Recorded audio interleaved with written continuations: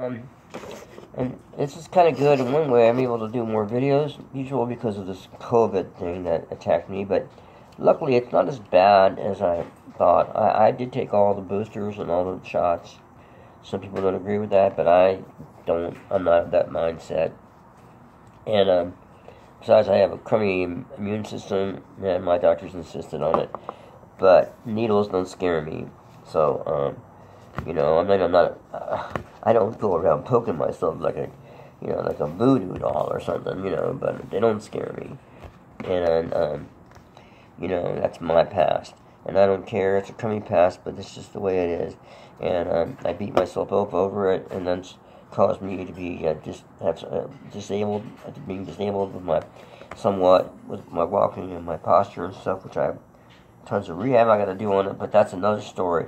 The point is that I can be able to do these more videos than usual, and Tyrone asked me about the difference between putting a tongue blocking on for an 8-bar blues or a 12-bar blues, and I replied back to him that there isn't a difference, but I have a brand new Bflat Harp I found, Bflat Marine Band, and in the old days, you know, it does have instructions of some sort that tells what the harmonica is and everything, but they used to include little songs like, you know, Three Blind Mice, Shortening Bread, Shenandoah, I recall, and those were really great for playing straight harmonica, major harmonica stuff. So, you know,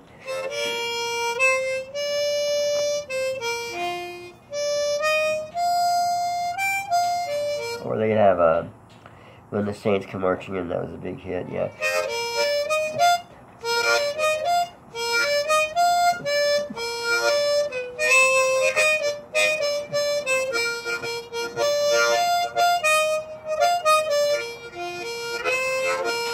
Now, my tongue has been on the harmonica the whole time. Hi, Saturday Cat. She's an old cat. We're treating for thyroid problems, but she's not being that cooperative. She appears. Her name is Saturday, and this is the truth. She was left here by the people that had the place before, and we had dogs for a little while. She was scared of the dogs and the parrots, but then we saw a black cat, you know, running around here a little bit, and then one night, on a Friday night, she decided she'd trust us, and she came up to the deck, and just as it turned into Saturday morning, she came to the threshold back to her, you know, her kitchen, and maybe they'd let her in before, and then we looked at her name tag on her collar, and it was Saturday. So her name is Saturday on the name collar, and it's Saturday morning that she comes back to her house, and she's been an incredibly loyal, wonderful animal since then. You know, I mean, people buy these expensive birds. I mean, some of the ones I have are rescues, and they buy them, and they're wonderful too. But here's this cat that, you know, a lot of people would just shoo away. You know, shows up out of the dirt and the cold, and she's just an incredible animal. So there is no price tag on animals. You know, you get one and the price tag goes out if you bought it, or if you get it as a rescue. There is no more price on it if you really love it. But anyway, so I also love the harmonica like you guys do, and so there is no difference also in, speaking of no difference, there's no difference in playing a tongue blocking on an 8-bar blues or a 12-bar blues. So, and the thing I was just doing, that's really good practice, any of those nursery rhymes you can think of for tongue blocking. So you put your tongue like that, or your tongue, and you put it on the harmonica, like that, and you just go up and down with your tongue.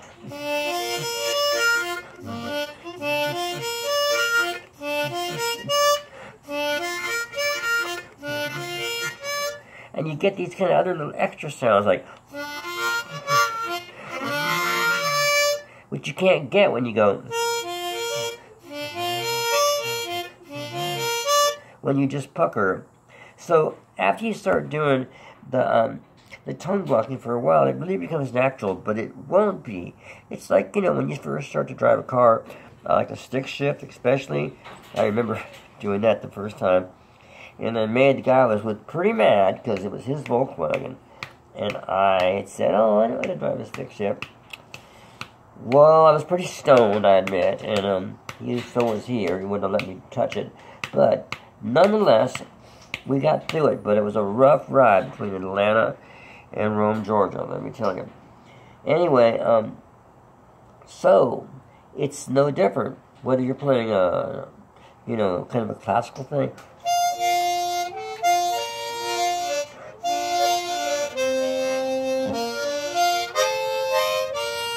or a blues thing, or a folk thing.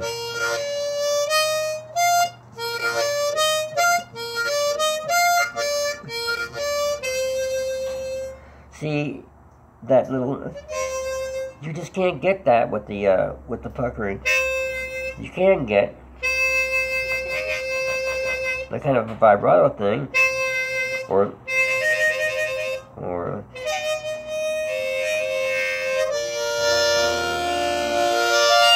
okay, that's without the tongue, but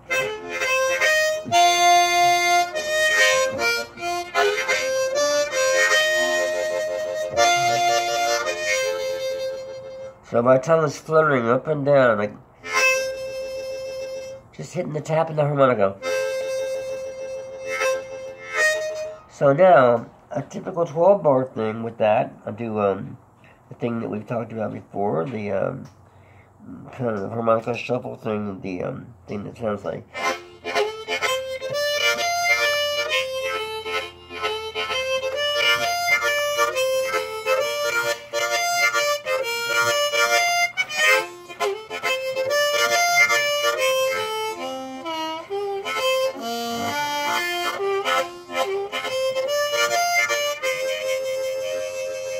Okay, that's a 12-bar blues with the tongue blocking.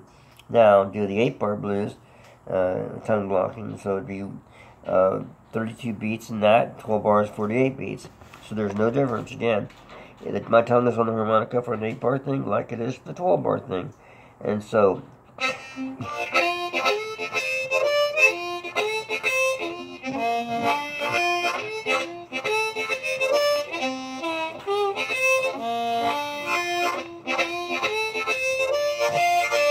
maybe I miscounted that. I'll try it again.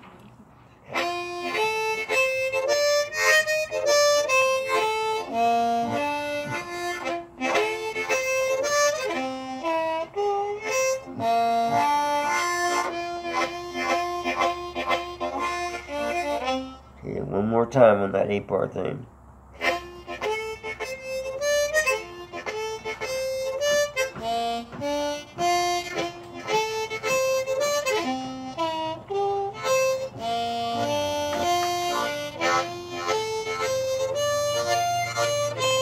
Okay, let's try it one more time on the 8-bar thing. Let's do it a slower thing.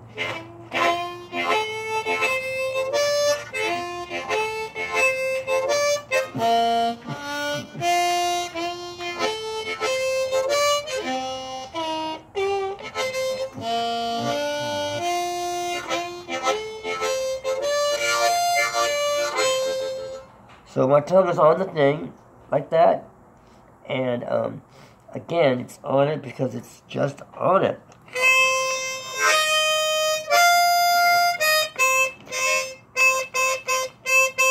Now, I know I've been doing this for years, and some of you guys haven't touched it, but you have a tongue, and I got one, thank God, you know, most of us do, and if you don't have one, then you have to just get around it. That's a different situation, though, and there are for sure people, no doubt, there are people that play the harmonica without tongues, and God bless them.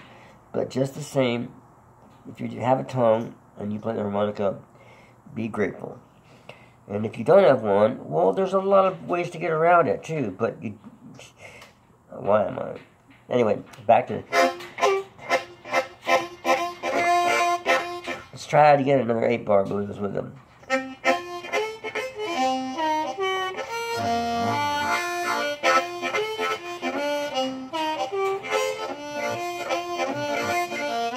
So that's a 1 and a 5 and a 4.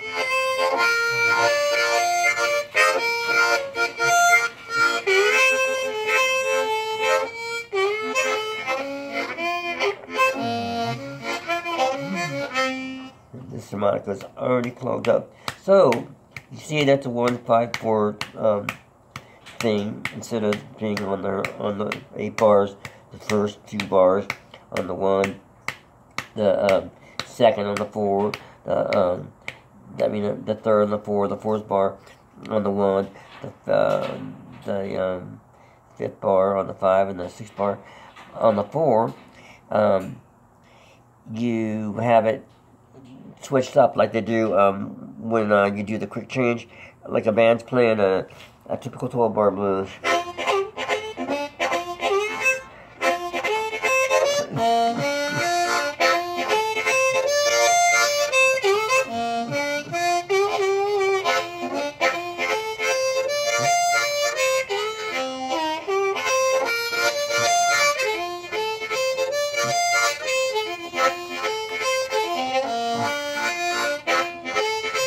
So it's called a quick change on the 1. Somebody says, okay, 12-bar blues in E with quick change on the 1. It means they're on the 1, on the E, and then they go to the 4 for one bar, and then back to the 1 to complete it.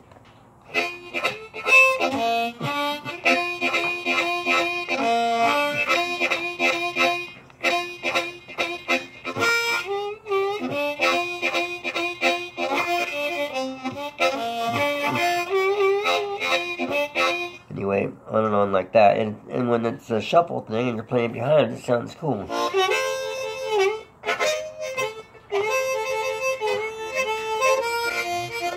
And you don't need to do anything different when you're playing harmonica to that shuffle beat. I mean, any beat. You can just stay on that, when they make the quick change as a harmonica player. But if you're the bass player, you want to know, or another guitar player.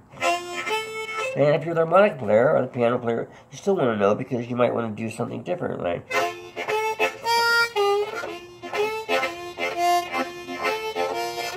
Like, because you'll go with them. You'll go like 1, 2, 3, 4.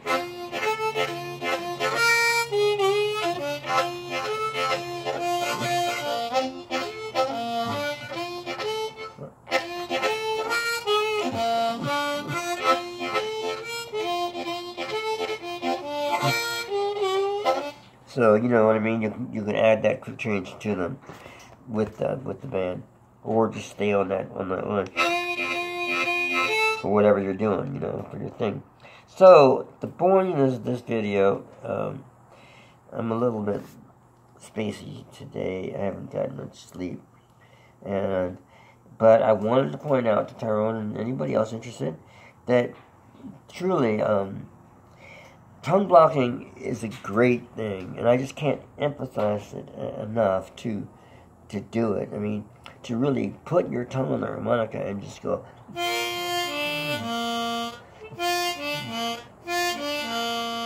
Now I'm coming down to the wooden part of the harp.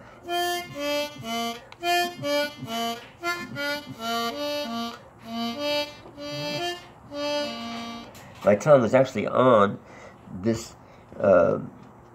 On the wooden part of the harmonica here, at that point.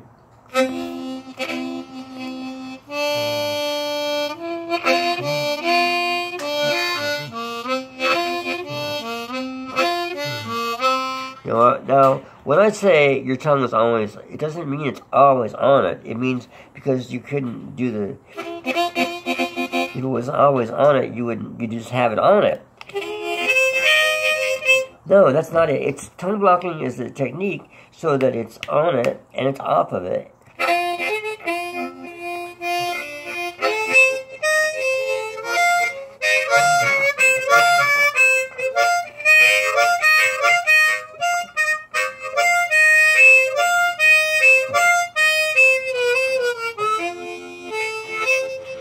Because I'm doing that little,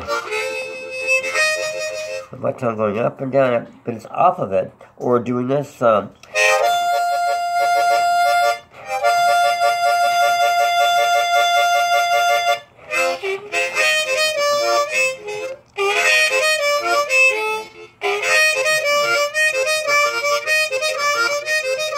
I guess you could call that puckering at that point when your tongue is off of it, but it's really not. It's just really all part of working with your tongue on it. Now, at the beginning, it's going to feel like maybe like an eel in there, something like that, just fishing around, you know, kind of trying to find your notes. But that's okay, because eventually, you'll get that eel to turn into a flying fish, and man, you'll be able to cruise on this thing.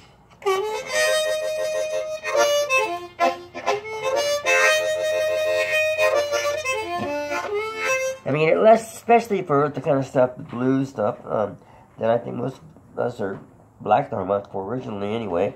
Especially the tongue blocking is great for that. I mean, and I would suppose that a lot of country people that play major things like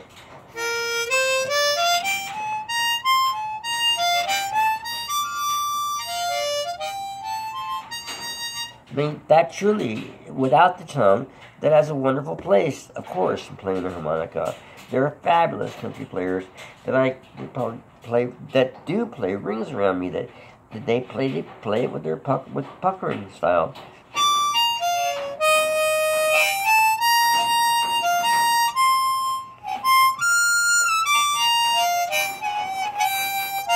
That's all puckering. So it's not like one is necessarily better than the other in some ways, but I personally think, and I think a lot of people that play harmonica would agree with me, that if you play blues harmonica, especially, you're going to want to learn to use your tongue block on it, because that's exactly what it means. You're blocking notes off to be able to get these single tones. So I'm dragging from my left to my right. If I was puckering, it would sound like, and it's just not as gutsy tone. Instead of, now, if I was doing that same type of idea in a major key again, like a kind of a folky song or country kind of song, and if I'm not tongue blocking, it might sound like.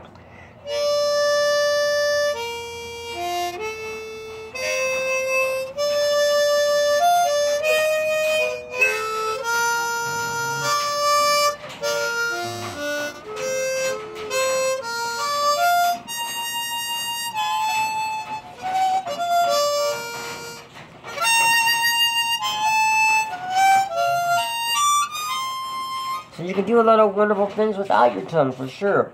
But imagine, though, I decided I want to do it like that. Maybe the first verse go like.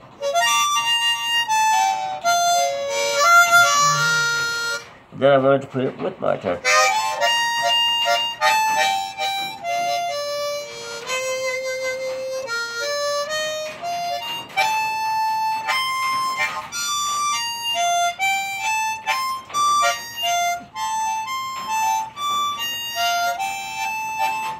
Let's switch back and forth.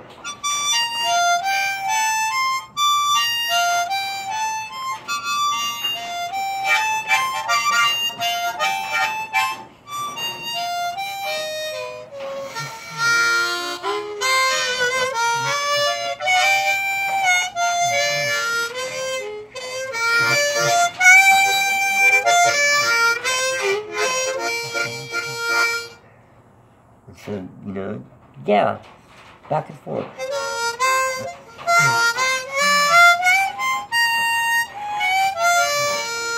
But the thing is that I think it depends on the style, you know, you're aiming for. Say you're playing some harmonica with a reggae thing, a beat like that, which I've done only a little bit in my life, but, you know, I think you're going to want to have that.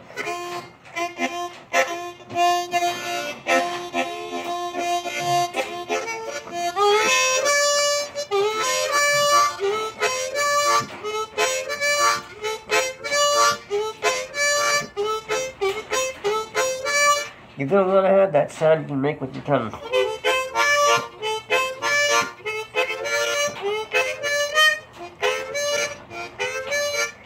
Then,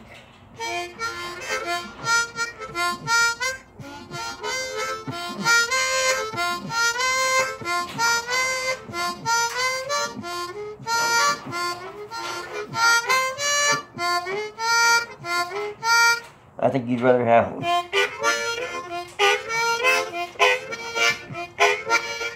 And a lot of people, at least when I was beginning to tongue block, the reason I hadn't done it before was the fear of it. You know, like, oh, it sounds too difficult. It's just not going to work out for me. But it's just not true. And I know I talked about this in other lessons, but it's nothing wrong to bring it up again.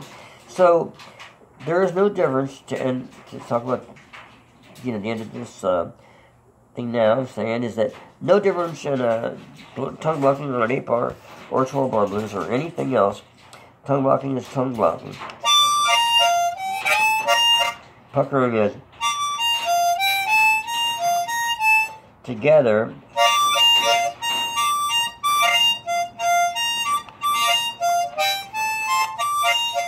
Mixing it up is cool.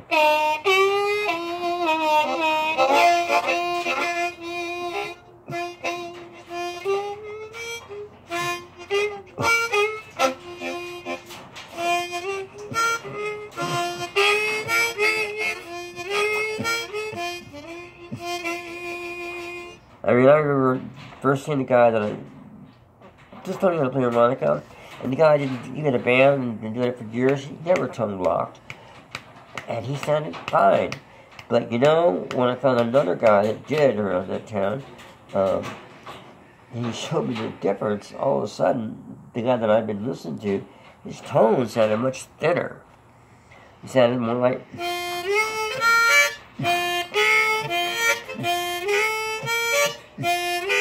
With the bend. So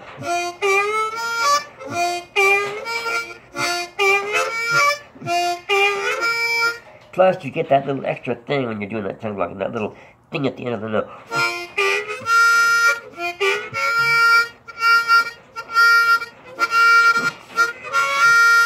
You know what I mean? Instead of kind of flattens out there. With the tongue blocking, you get that little extra kick.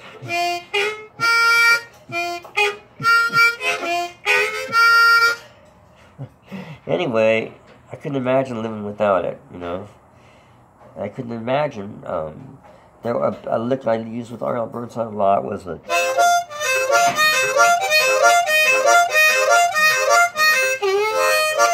Or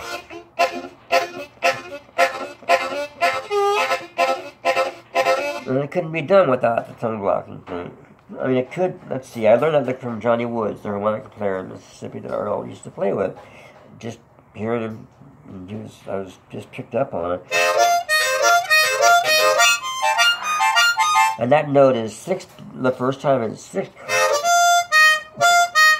6 blow, 5 draw, 5, 4 draw.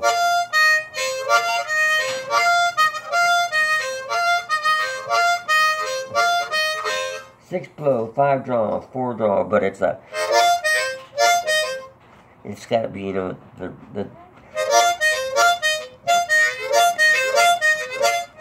da da da da da da da da, or up in the 9th, 9 blow, 9 draw, 8 draw.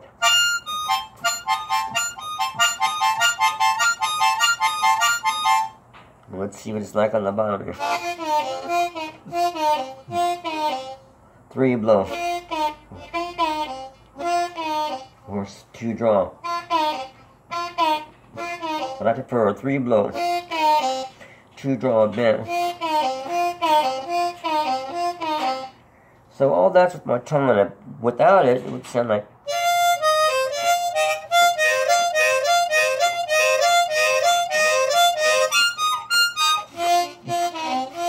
Set up.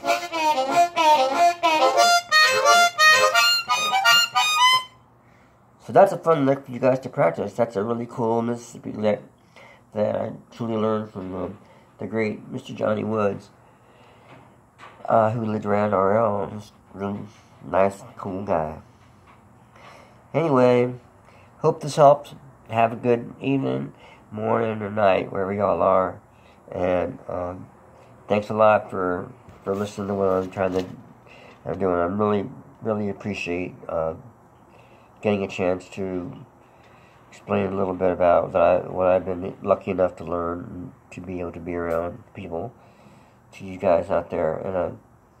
And I mentioned this before, you know, when you have a chance, if you can get around anybody, go to churches. Oh God, I forgot to mention this. Go to black churches, white or black people, Asians, anybody. Go to the black church. Go to the Hispanic churches. Go to any churches that have got guts and fire going on, instead of the typical blatant, boring, you know, white churches that we grew up in.